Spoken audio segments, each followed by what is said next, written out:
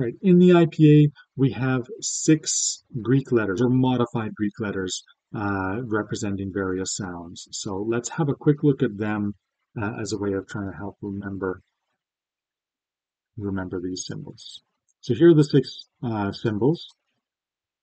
And I find that knowing the names of these letters in the modern Greek alphabet is the most helpful way to approach them. You may also see the phi and the theta.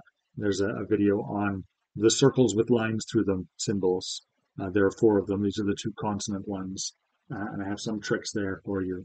But if you know that this is the letter phi and this is the letter theta, then you'll know this has a f sound and this has a th sound. Very close to the sounds they represent in the IPA.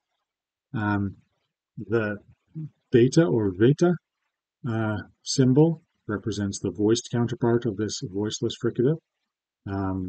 So knowing that it's beta, you'll at least get bilabial. It's sometimes pronounced vita, which gets you right to the voiced fricative side of it. Notice all of the consonants here represent fricatives, so that's another helpful point. The gamma or gamma symbol represents a voiced velar fricative.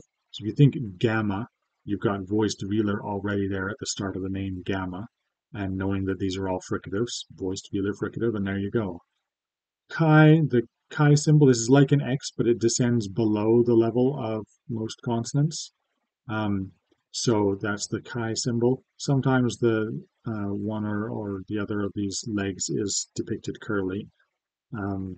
It doesn't happen to be in this font. So that's the voiceless, represents the voiceless uvular fricative. Voiceless fricative makes sense. It's like the X, which represents the voiceless velar fricative. So that's a connection as well there. And it descends a bit more. I don't know if that helps to think of it as further back in the mouth. Anyway, those are the 5 consonants, and then the upsilon represents an U kind of sound. It's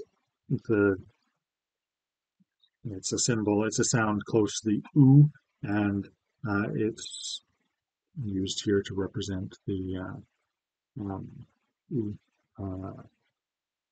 a vowel close to the U sound. Like the full U sound is represented with the lowercase u, and then that's the close back rounded vowel, and then the near close back rounded vowel is represented by this upsilon.